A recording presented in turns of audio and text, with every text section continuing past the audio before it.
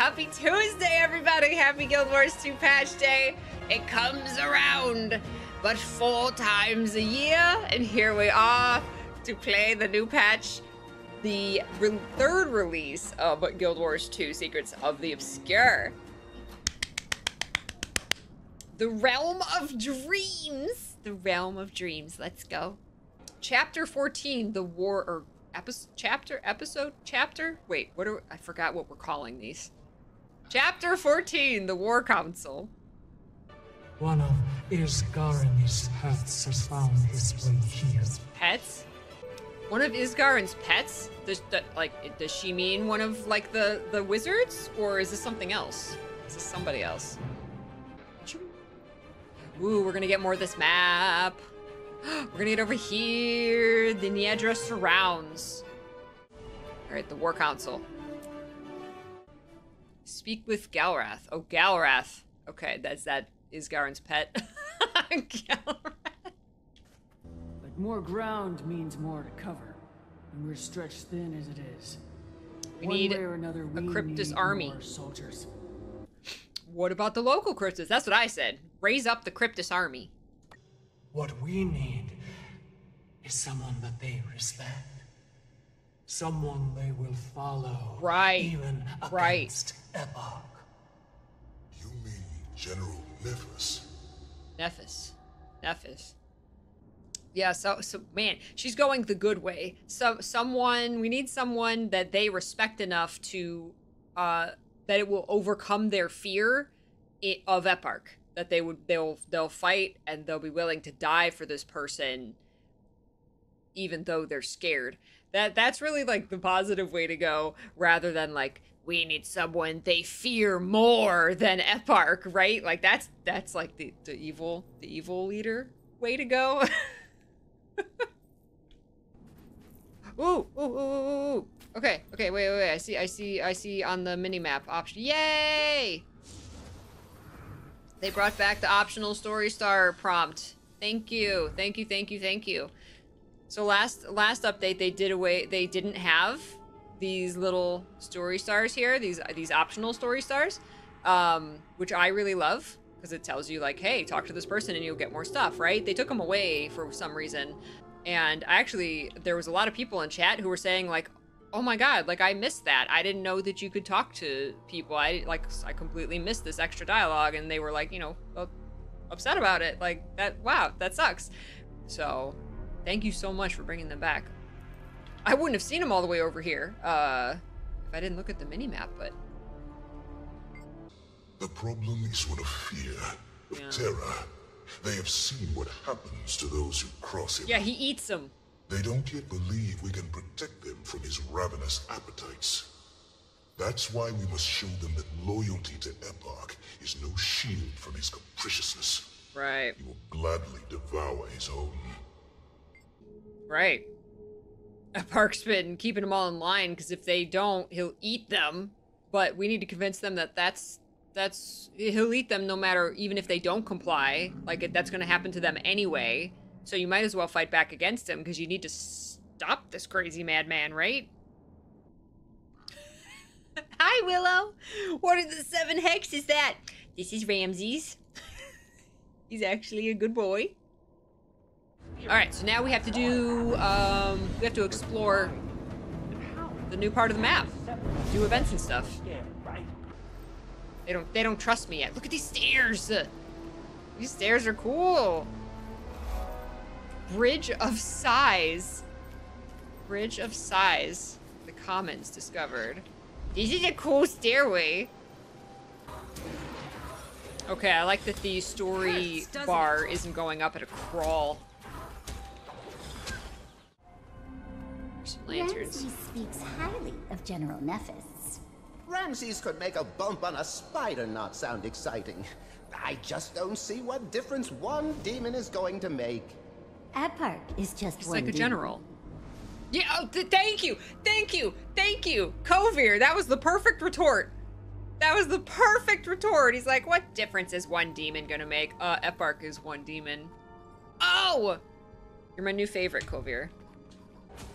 Some of my favorite dialogue in this game is the ambient NPCs. I love, look at them, look at them, look at these little cryptid, look at them. They're so creepy looking, but like, look at them coming over here. These ones aren't scared. They're so ugly, but like, these are the people we're trying to save. Like they just don't want to be eaten by their king.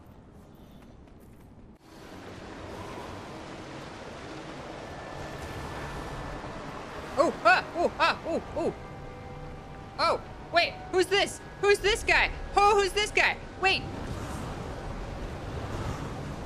Cryptus Sweeper. It's a big one. No, is that, no. What?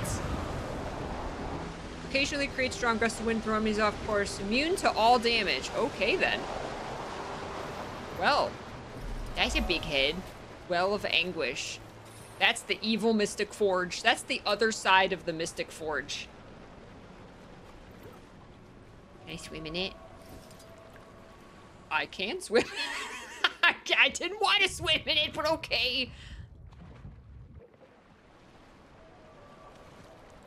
Let's get out of there. Gross. Starving Cryptus. Oh no.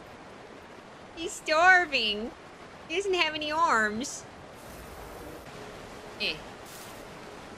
Ha ha ha! Wait.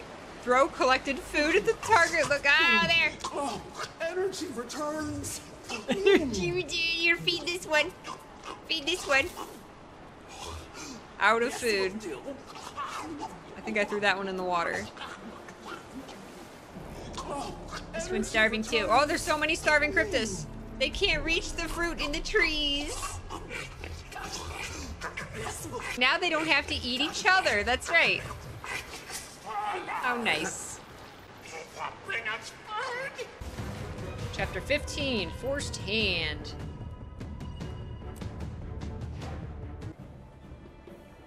God's Head. Loyalists, step aside and we will allow you to live. Join the Lady Pater's cause and... You are Pater's army? Ha! Take this pretty one alive. Kill that ugly creature at his side. Ha! I'm the ugly creature. Labrys, it is you who overstepped. Oh, damn. I will live in fear no longer. Eparch is not my king. Oh. Labrys is not my queen. Majesty. Oh, damn. SOTO, with me. Royal Guard, forward. Nephis dies.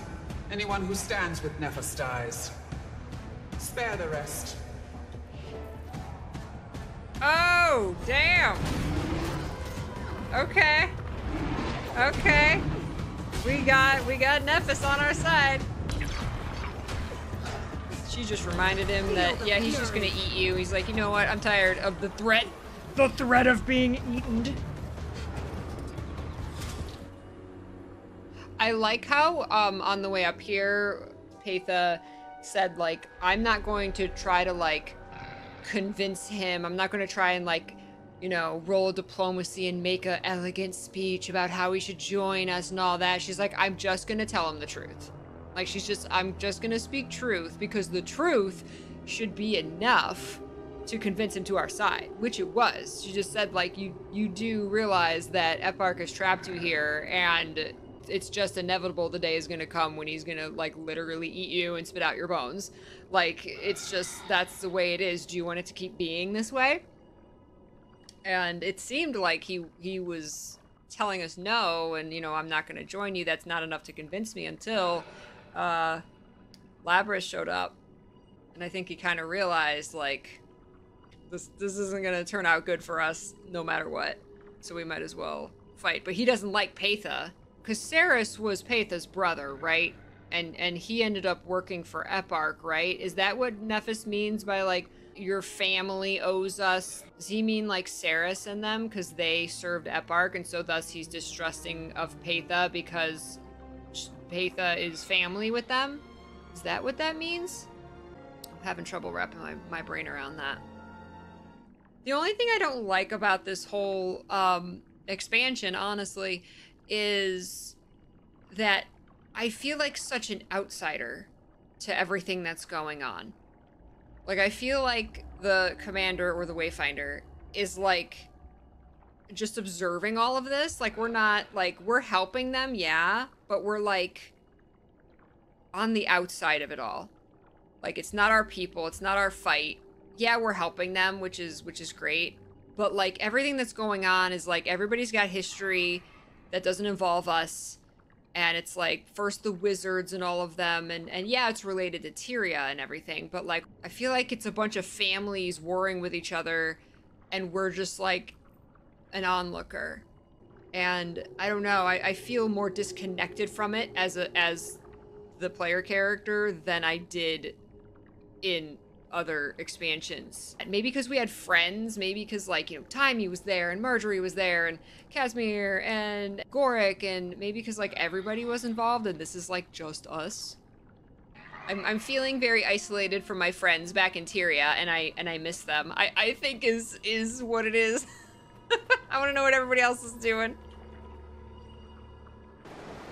He's cool. Look at him. Look at him. Bleh. Look at this guy. Look at this guy. Your reputation precedes you. I am pretty strong. I got As main does yours. character plot armor. What's your read on this situation? Labrys is in a difficult position. She didn't expect to have to defend herself at Eventide's march. Is there no Ha. limit to your arrogance? You believe yourself savior. You have no idea the commitment required to ensure the survival of our people. The strength of will to do that which needs doing, no matter the cost. I have the strength. Epoch has the strength. You, an upstart demonling with a cast-off traitor fawning at your side. No, you would lead us to extinction. I will not allow it. That is so cool. That was so cool what they did with the camera. Oh! You will not allow it. Time to do some real You've damage. always shared Epoch's penchant for delusion. Tell me, Labrys, do you also share his Do you also eat appetites? people? We do that which must be done. Must eat people? That which the common. Feel the Convenient fury. that our survival invariably requires the uncompromising prosperity of you and your king. No, Labrys, I do not believe myself safe. I believe our survival and your prosperity Really jump in. are diametrically opposed. Here, your prosperity ends. Nephis. Forward. Forward.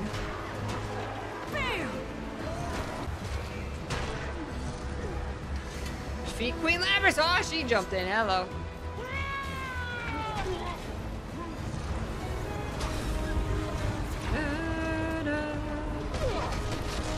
That's what it is. I am standing in those little things. Epoch will pick your bones from his teeth. Woo! Execute her, Hold. Majesty. This is the queen of the crypts. The one creature Epoch Oh, might shit. truly value.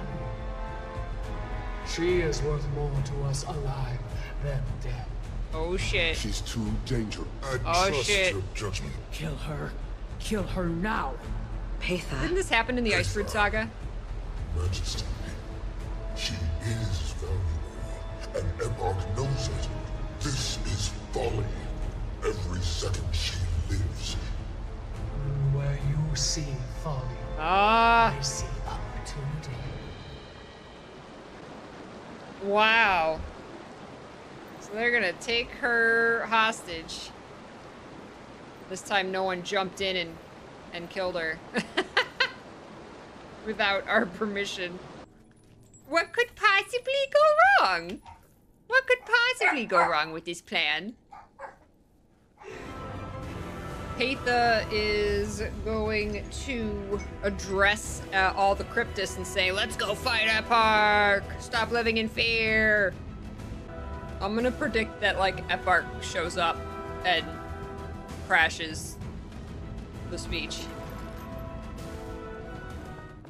This little terrorling. Eventide's March. Coliseum of the Midnight King. See the Midnight King? That's Epark, right? I'm telling you, he's gonna show up. Look at all the cryptists, the guards. Oh, look at everybody! Everybody came. Everybody came to the show. What do you she's all chained up with this performance? They need to see that even Epark's most valued pawn can fall. But also that mercy is given to the vanquished. The old world collapses around you, and a new one is being... She certainly talks the part, does she not? Epark, she certainly talks the part, does she not? And yet, the people always recognize their one true king. There he is! There he is! This farce with amusement. But it's time for the jesters to exit the stage. Oh, he looks awesome! Honestly, did you think you would earn the trust of my cryptists? Do any He's of pulling you a Joko trust the right now. words of this charlatan? Speak now if you would follow this child in her outburst. Yeah, no one's gonna say that when you're freaky here. One offer. Release my queen and you will go free. Kyria will be spared, and you can live in exile there. Oh? No! You cannot compromise with these traitors! Not even for me! It appears we found the gap in your armor. You will not use me this way. I see now. She broke free, like it was nothing. I have failed you, my beloved. I have become a weakness for you. Oh, no. But no longer.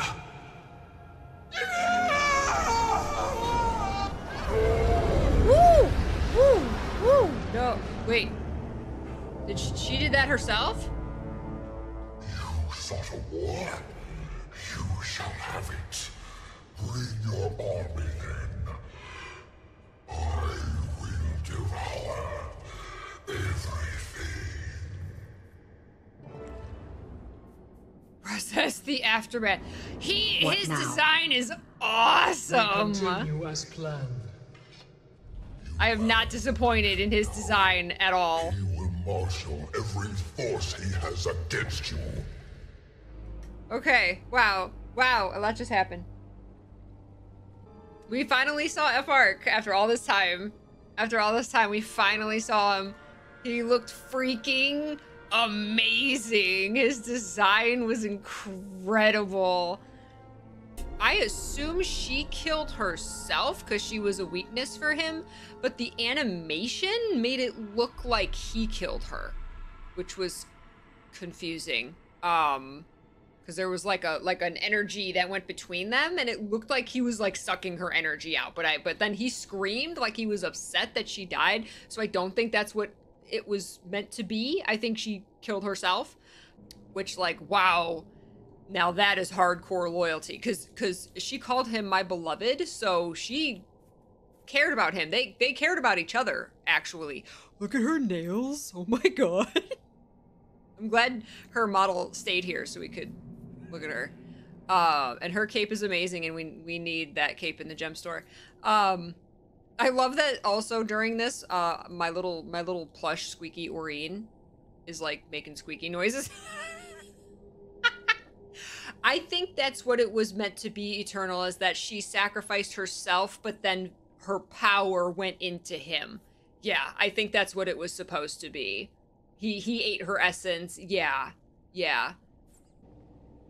I'm so glad we finally saw Epark, so we get to like sit on his appearance until the next episode. It's not like we finally get to see him in the last instance ever, and that's the only time we ever get to see him, right? I'm so glad they finally showed him. Like, I'm gonna be excited to see him again, rather than like, can we finally see him already, right? I will make only one offer. Release my queen, and you will go free. Tyria will be spared, and you can live in exile there. That is so interesting. To actually offer, like, Tyria as an exchange. So he really did care about her. You will not use me this way. I see now how I have failed you, my beloved. I have become a weakness for you. Ooh! Ooh, is that good? Ooh, is that good? But no longer. And then she kills herself because she is a weakness. And I love how she doesn't just say, oh, I've become a weakness. She puts it on herself and says, I have failed you. And then to call him my beloved, like, I also love you, but that was my failure is like us falling in love. I don't know what their love story is, but like, I don't know if it was like not made him fall in love with her, you know, but like she didn't want to ever be a weakness for him. That is a fantastic line. I see now I have failed you, my beloved. I have become a weakness for you, but no longer. That might be my favorite line in the expansion. Certainly the patch. He will care more about killing us than about his own survival. There is nothing that he won't sacrifice for revenge. If we are lucky, he will castle in the background as a result. Ah. But there will be no chance for diplomacy any longer. He will fight to his final breath. Okay.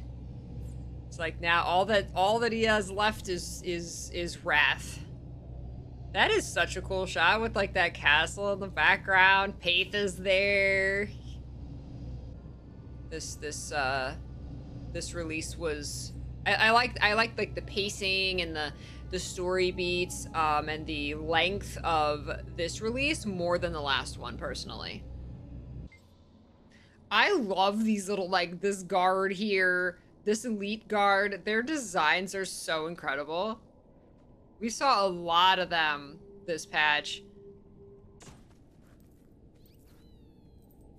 Squeaky. Oh, look at that. It's so cool.